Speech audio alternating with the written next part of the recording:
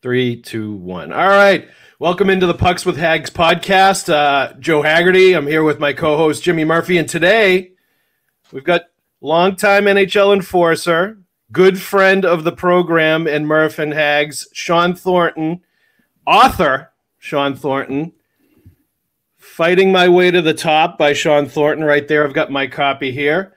I got to be honest, Thorny. A, where was my phone call to write this book with you before you went to running to Dale Arnold? B, did you ever envision yourself as author Shawn Thornton? No, I did not. I'll answer B first. I did not. And I didn't go running to anybody. I was approached. Dale wrote that Bruins book with Triumph Books, and they asked, they wanted him to do another book. Yeah, asked him if he had anyone he thought might be an interesting story. He brought me up. I said no 3 times, I think, until I was convinced to do it. You guys know me well enough to know I don't like talking about myself all that much or putting attention on myself. So it was a little bit of they had to strong arm me a little bit. What was the end sort of impetus to doing the book? I mean, the theme I got in what I've read is just sort of, believing in yourself, sort of like fighting the odds where, you're not sure if you're going to make it or not, but you just keep sort of pushing through, and maybe that, people are going to find some inspiration in that. But what was your, final thrust to do the book? No, you kind of hit the nail on the head. I was convinced that, my story is an interesting one as far as, a little unique in how I got to the NHL and ended up having a fairly successful career. And I was never supposed to make it ever, but just, worked as hard as I could to and willed my way into it. So if there's some inspiration for a kid that's, not a superstar, that isn't expected to make it anywhere, and he ends up putting the work in and getting it done. I'm hoping 20 years from now, somebody can say the book was one of the reasons that they dug in, and also giving back. I think whoever reads it, I know I've been asked for years, what do you want to be remembered for when you're done? I always say not the 2 Stanley Cups, but the amount I was able to be into the community and give back. I think that's just as important as anything. Thordy, were there points, in your career where you start to think, I should jot down some memoirs here and some stories, and kind of just maybe one day I'll go back and look at it? And is that part of this? I started 2 years ago in the minors, but then I decided that those probably shouldn't be read or published. No, you know what? The book was a little bit of a challenge due to the fact that we agreed to do it right before the pandemic. In January, I think. And the idea was to have Dale around, my golf tournament, my charity event, maybe go into Toronto, hang out with my buddies for a couple of days, really just hot stove and tell stories and have some stuff come out of it that way. And it ended up just being phone interviews for, basically a year and a half straight, in between a new job that I have and a new family. So it was a little bit of a struggle, but happy with how it came out. What was there anything that was particularly difficult to write about? I'm sure a lot of it was just because you like you said, you don't like to talk about yourself. But were there areas that you had to go to that were hard for you? Yeah, the Brooksy thing, obviously, I hate bringing that up. I hate the fact that that's what I'll be remembered for when I want it to be giving back and other stuff and working hard. The rest of it, not really. I mean, I tried to bring in a bunch of my buddies that I'd played with or gotten to know over the years to kind of tell some of the stories too. So it wasn't just me, spouting off, talking about myself. That wasn't easy. And I had to be very adamant with Dale that it can't just be me being interviewed by you and then putting it on paper. I have to get some other voices in there to maybe tell some stories so it doesn't look like, again, I'm slapping myself on the back and spraining my shoulder. So, again, not easy, but again, I hope somebody has some inspiration out of it. How is your view of that incident with Orpik changed maybe from when it right happened, now that you've had time to reflect on it? My view hasn't really changed, but I understand the big picture, right? And I talk about it in the book until I saw the full soup to nuts, like 45 minutes of dead air, basically waiting for him to get pulled off the ice, or it felt like 45 minutes. The optics, the severity of the optics weren't alive and well in my head until I saw that in my second hearing. And I guess, I also know that there was some other things going on behind the scenes. I'm also the poster child for an enforcer, and I'm not going to say easy to throw the book at because Gary's talked to me about it and he was the ultimate professional through the whole thing. But I understand why it was done. I just still think it was a little severe. Well, let me talk for you a little bit, Shawn, here, if I can. Like I wrote about it at the time.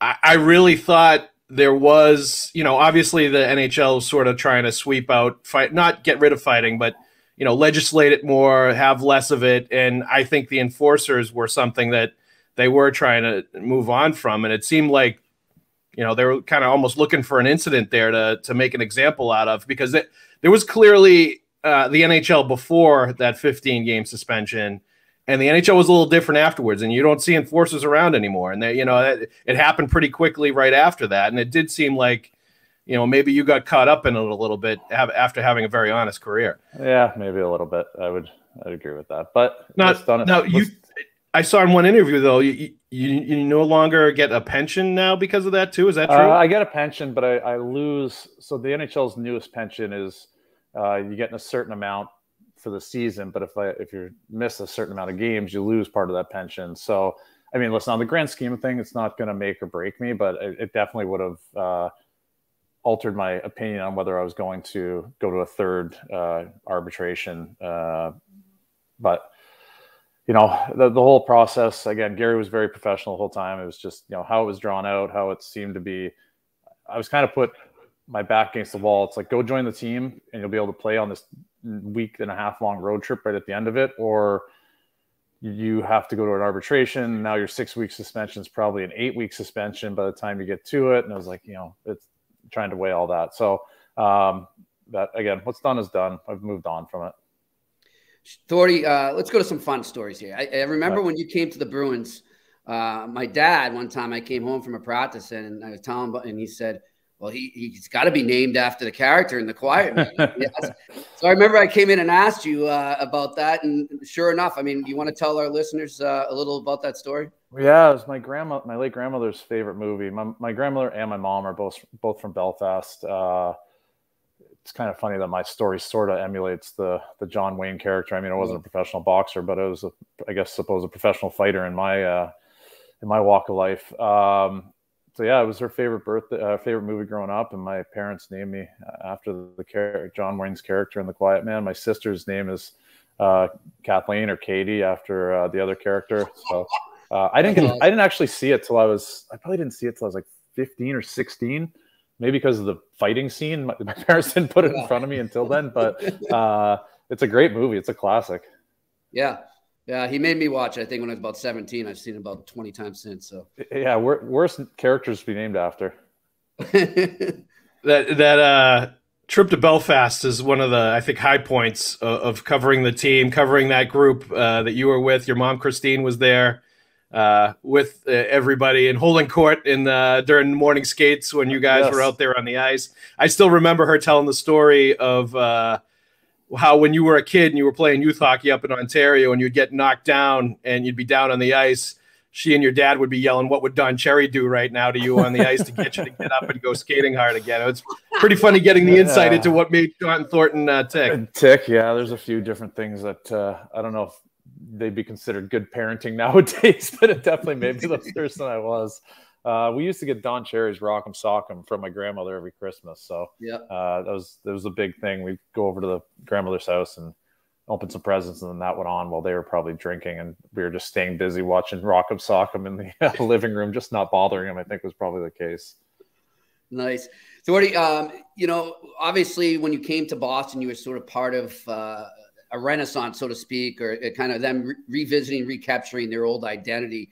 And you clearly took it upon yourself to really help with that. If you can go back to that time and just tell the listeners, the Bruins fans, what it was like to kind of reshape that culture at that time. Yeah, I mean, our first home opener, I think we had 11,500 or 12,000 in the building.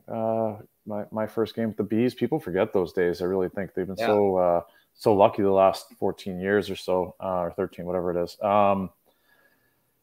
We had you got to give credit to Peter Chiarelli. He understood the identity of a team that he wanted to put on the ice, and it matched with what the city probably wanted to see on the ice. It wasn't just me that first year. Me, Z, Jeremy Reach, Mark Stewart, Luch. We had a lot of I'm probably missing some guys. Sheriff Shane Knighty, I think, came at that year, the year after. We had some guys that really just played some Ference too. Sorry, some hard-nosed hockey and hated to lose. So when we were losing, we made sure everyone in the building knew we weren't happy about the loss, one way or another, I guess is my politically correct way to say it. So it just worked out that the city of Boston, we identified with the city, and it was truly just the characters that he brought in that matched the character of the city. And then, you play Montreal in the first round in the first year. They're the best team in the league at the time. You take them to 7. There's some light at the end of the tunnel from what they've just been through. And then the next year we had a really good team. The year after, and it just kept building. You were an integral part of a leadership group with that Bruins team that went to 2 Stanley Cup Finals, won 1, was a contender for a while. What do you think are the most important elements in a healthy, good dressing room for a team that has their sights set on something like that? I would say being aligned on the vision, and meaning playing the same way, having the same outlook on what it takes to be a winner, off the ice, on the ice, and accountability.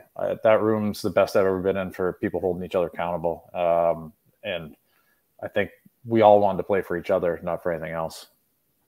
Are we gonna get you guys together in person for a 10-year anniversary? Is that gonna happen? I would like to. That the Zoom call didn't do it justice. So Shane Knighty was trying to work on something maybe in Vegas, but I don't know if all our wives are going to let us take off to go to Vegas and visit Sheriff for a weekend. We'll have to see. That's nice of him to offer to host you guys in Vegas. That's pretty good. Yeah. He's got the connections there. Is there still a group text going on with you guys, all the people on that team, and how's that going these days? They're not since it probably died down about a week after we did that reunion on Nesson. Still talk to a lot of the guys on the side, but the group text has it. Luch is actually the one when it usually gets fired up. It's usually Luch sending something stupid to the group and everyone chirping each other off of it. That was great what he did with the beers, in Vancouver. Yeah, he sent that to me before it got posted. I was like, I wasn't the one that leaked that. He's an absolute beauty. I had no idea Soupy had all those guns a-blazing from Marchand. He was like ready to go on that Zoom call with you guys. Those two, I think one of them might have got overserved and started. They used to chirp like that in the locker room all the time, though.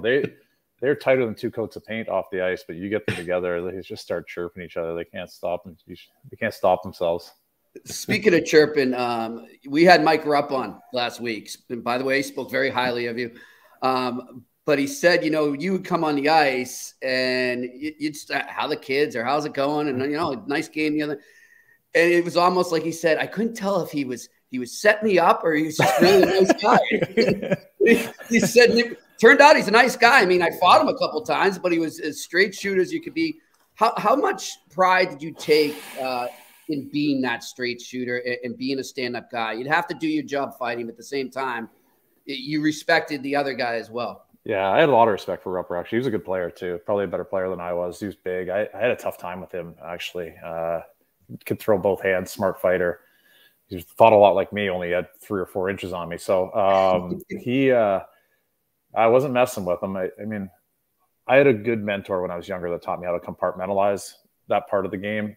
So I had no problem being your best friend off the face-off and then punch you in the face 10 seconds later if it needed to be done. It's just a job. So I had a good trainer when I was younger that taught me how to put myself in that space. And as far as a straight shooter, I still take pride in that. I'm in the office every day, and the people that work with me say, well, we always know where we stand with you, whether we like it or not. You always know where you stand. I'm as straight as it gets. How stressful was that job that you did every day? Just sort of the uncertainty, if you woke up in the morning and you had a game that day, not knowing if you're going to drop the gloves. And I remember random times, sometimes, you would text me to ask if a guy was going to be playing for the other team. I was covering morning skates there because you were kind of preparing just in case. But what was that like every day, not knowing for sure if it was going to happen, or if you did know you were definitely going to drop the gloves that night? You know what? In the NHL, you're doing it 20 times a year, maybe. In the AHL, I was doing it almost 40 times a year against guys maybe a little bit bigger, scarier, and for a lot less money. So I've said this on the record a few times. It's a stressful job, yes, but every job has a little bit of stress to it. Some jobs more than others. I mean, my friends are cops and police or police officers, firefighters. Like they have a way more stressful than my job, in my opinion. And I wouldn't change it for the world. So yeah, was it a tough job? But so was the steel factory for the old man for 40 years. I'm sure he had stress trying to make sure he was paying the bills and not losing another finger while he was in there. So listen, I got no complaints whatsoever. Yeah. Thordy, you mentioned the job now you're doing.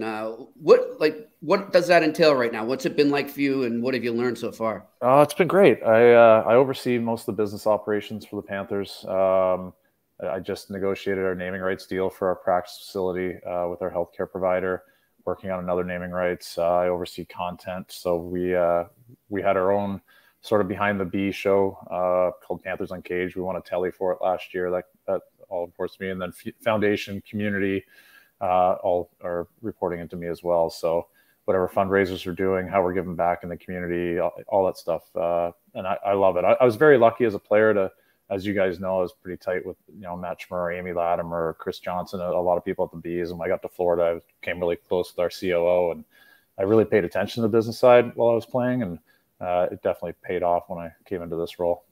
Go ahead, Marv.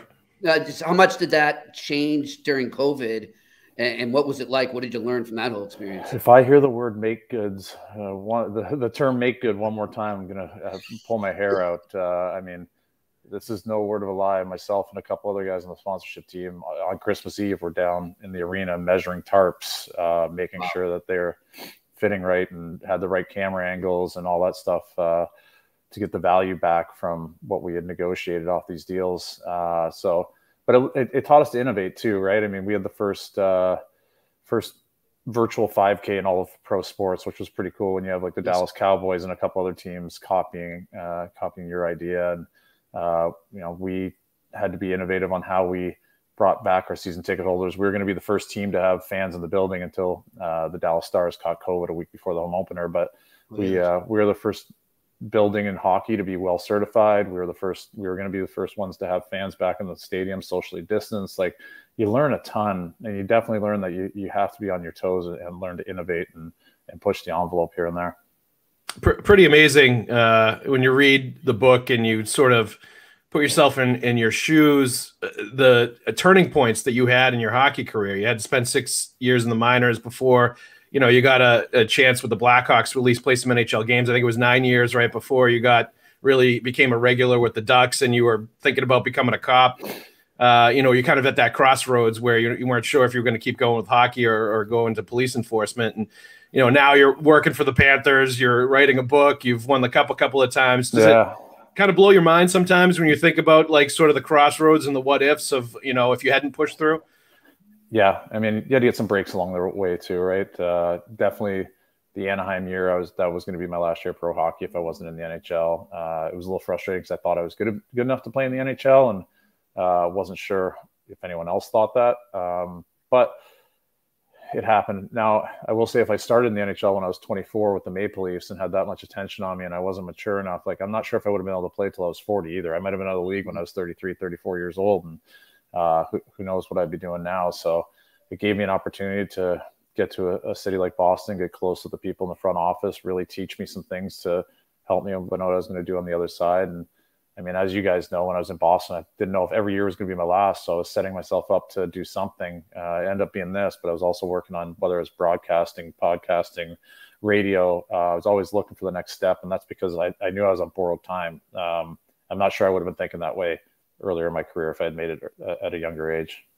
When you were going who were some of the people that you sort of feel indebted to, just as far as the playing career goes, that kind of either gave you a shot, helped you with advice? Like, I'm sure there's a ton, but just a few of those people. There is a ton. I would say Lionel Ingleton, who passed away, but he was my mentor. He's the one that taught me how to compartmentalize and get ready for those moments, and taught me to push through any mental or physical boundaries I might have thought I had within myself. Like, really, he took you to another level. And then all my coaches along the way. I mean, my junior coaches, my first year, Dave McQueen, he really, I wouldn't say protected me, but made sure I was set up to succeed.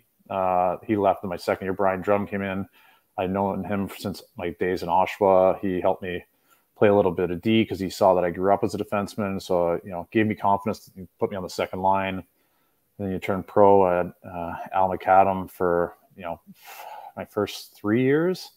And he liked me better as a defenseman, kept me on the back end, really thought I was, put a letter on my shirt my first year. And I mean, every coach I've had throughout my career has really helped me advance to be another level of individual and professional. So, those are just a few, but Trent Yanni, same thing. The tough love I got from him was necessary at the time, but he also had the confidence to put me out there in key situations. So Mike Havlin took over when Jans went to the NHL, and Javi treated me like I was his best player. It was crazy. Seriously, I'd play 5-on-3 PK as a defenseman. That'd be on the first power play and playing 20-something minutes a night in the AHL. Now, again, I was 28 years old and had 600 games down there at that point. So I think he just trusted they knew what he was getting from me every time. It was just consistent. But it gave me the confidence to know if I went to the next level in the NHL, like I can make plays. I can do that. I don't need to be the fourth line guy that just gets pushed out in the ice and fights. I can actually contribute.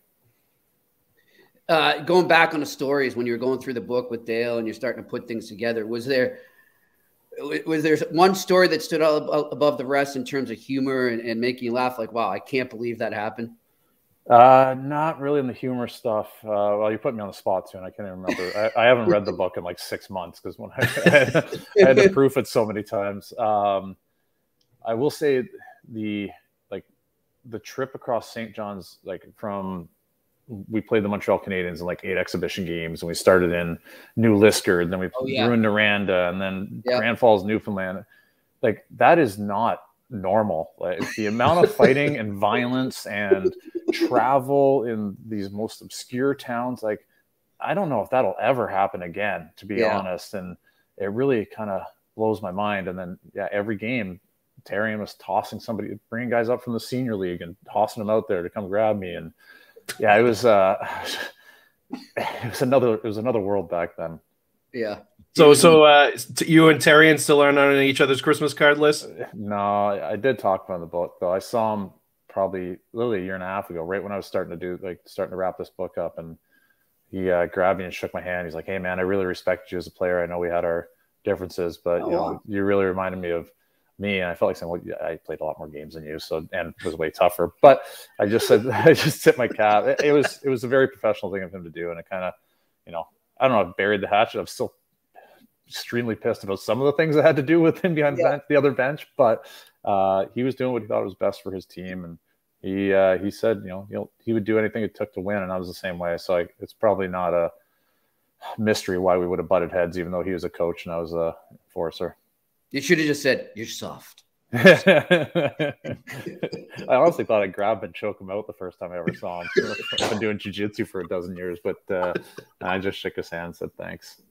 I loved the way you opened the book with the stories of everybody's perspective on the Matt Cook game. The first time you guys played the Penguins after his hit on Savvy. Just your mindset going into that game, and I just love the fact that that was your job, your responsibility to have the backs and protect your teammates, and you felt like it was your job to go out there and take care of business with Cook and not let it spiral out of control where guys like Crosby and Bergie and the skill guys out there were going to have to worry about their safety as well. Yeah, listen, I played in the minors for a long time. This isn't the first time I've seen something like that. And I've seen it go. I had seen it go both ways down there, where it was settled quickly or it was never settled, and you always had to look over your shoulder every single game. Not to take anything away from anyone else, but I'm not sure he would have fought Z, and Z might have actually killed him. And then next on the list was probably me, and I thought he would fight me. And then, not that the guys were below me, but some guys weren't quite as tough as me that definitely wanted to do it. But I thought I would be able to inflict some damage without killing him. So it was my job. And Billy Guerin, being the ultimate professional, just stepped up and made it happen on their end too, because he understood. He's been around the game for a long time. I mean, that was our leadership group, though, right? We had me, Z, Bergie, Rex, everybody was on the same page on basically how we were approaching every single day and every single game. And that's just one more of those instances. You know, you were just talking earlier in the show there. We were talking about the other hit there with Brooks and how maybe they were trying to phase out enforcers, like Haggs said. You think about it, Thordy, like now those hits are still happening on what Cook was doing. We still got guys doing that. And I wonder, is it because they know that they don't have to face the retribution? Do you think that plays a role? I personally do. I think that, you know, I know the league would probably prefer that the retribution would be out of their paycheck, and that stings and all that stuff, and, you know, games missed. But listen, in my opinion, intimidation is a part of life. It's only amplified inside that 85 by 200 arena that you're playing in. And if you have something in the back of your mind that somebody might be breathing down your neck the next time you step on the ice, if you do something a little offside, whether you want to admit it or not, people are going to think twice before they do it. Yeah, I agree. Toughest guy you ever fought in your entire career? Bogeyman, probably. Derek Bugard. Just because he was so big? Yeah, he's big. John Scott, too. I mean, I should probably pick the guy that beat the wheels off me, so I look tougher. Yeah, those guys are big. You know, but you know, then there's the pound for pound guys, like Bolts was tough as nails. You know, Chris Neal tough as nails. Like, Big George is like. I fought a lot of guys. I mean, I had 400 and something between both leagues, and it's tough to just pick one or two guys out of that crew. Was there a hardest punch you ever took from one of those guys that you remember? The hardest punch I ever took was in junior from a guy named Lee Cole that you never would have seen again. That was the only time I actually got hurt from a fight. No, I mean, I'm trying to think. Bolts had pretty heavy hands, actually. I did everything in my power not to get hit by those big guys, and I can't tell you, I don't really remember John Scott hitting me, so tough to give you an opinion. You brought up Larac there. Go back. Remember what season was that? 08, 09, when he was going after Luch and Luch just kept ignoring him. Yeah, they signed him, right? I just literally for that. I think for the rivalry, yeah. And yeah. He was chasing him around the Bell Center ice. I remember that one. And Luch had some willpower, man. I'll tell you. Yeah, I remember we fought first shift. I remember Guy Carbonell, whatever, he calling it out that Big George was in the building, and in my head I was like, well, I've already fought the guy 4-5 times. Yeah. Like, you think I'm not losing sleep over this one? What's the big deal? Yeah. What's the big deal? Oh, he's coming to get me. I mean, so I respect George a lot. He was as tough as they come. He was a big, strong guy. You were never out muscling him. Never didn't see him get hit too often because he was so strong. But again, the fear of the unknown was kind of what got me. But if I had fought a guy 4 or 5 times and I'm still standing here to tell a story, like, I'm definitely not intimidated by him, nor would I be when Guy says it on air. Go ahead, Haggs. Let's get this one out of the way, and then we got one final question for you after this. Right. What was the angriest you ever were at me or Murph during your time in Boston? Nah, I was never really angry. I just like giving you guys a hard time. I just like giving you a hard time. Probably when Murph made me buy him a beer off the ice and didn't buy it for me. I still owe you a JMO shot, all right? Yeah, right. I still remember you at Madison Square Garden. I think you had like a shoulder thing going on or something, so you didn't play that night. And you bought like fudgesicles for me and the late John Martin and brought them over to us in the press box. We really appreciated that. Right, anytime. No, listen, the media in that city can be, I won't say tough. It can be overwhelming sometimes because it's always on. You're always on. You can't get away from it, right? Like it's not like being here in Florida where you just get taste of it here and there. But I appreciated the media. I respected everyone in the media, and I'm a fairly popular player still in that town because I think I was always available for the media. So you don't get one without the other. Yeah, it's true. And just finally, I know you can't give out any state secrets about Tuukka, but wrote the forward in your book. You've been really good friends with him for a long time. Just how much do you hope he ends up coming back to the Bruins? Because I'm sure that's what he wants to happen. Yeah, I mean, I'll leave that up to him. I will say, we both played in David's charity golf tournament this weekend. He looked pretty good. Both our teams shot 14 under, so I don't even have bragging rights. So he looks good. I'm hoping he comes back. I mean, he's skating with them, right? So But to be completely honest, I don't ask him about hockey too much. It's he gets asked enough about hockey. We talk about our families and the golf game and what kind of IPA we're going to drink next if we're if we're finished the round. And his finished drink, long drink that I was supposed to invest in, and I didn't, and I'm still kicking myself. So we talk about that stuff more than we talk about hockey. Any last question, Murph? Yeah, I'm guessing if you didn't have a log jam at the goalie position, you'd be recruiting him right now, huh? I would never recruit. That'd be outside my. I stay all the business ops, but yeah, his old agents are GM, so somebody. And I know. Yeah, our assistant GM was his last agent, so they know each other. But I don't know. That's not my purview. I stay on the business side. I'm trying to sell a name to the building right now, not trying to sign goalies. Trying to make money, not spend money. There you go. One other thing he's trying to sell: author, memoirs. Shawn, author of a memoir. Shawn Thornton here. Yes. Fighting My Way to the Top. Awesome book. I know tons of Bruins fans and hockey fans are going to get it. Thorny, thank you very much for the time. Hey, thanks for having me, guys. Good seeing your ugly mugs again. All right. Always a pleasure. Take it easy, bud.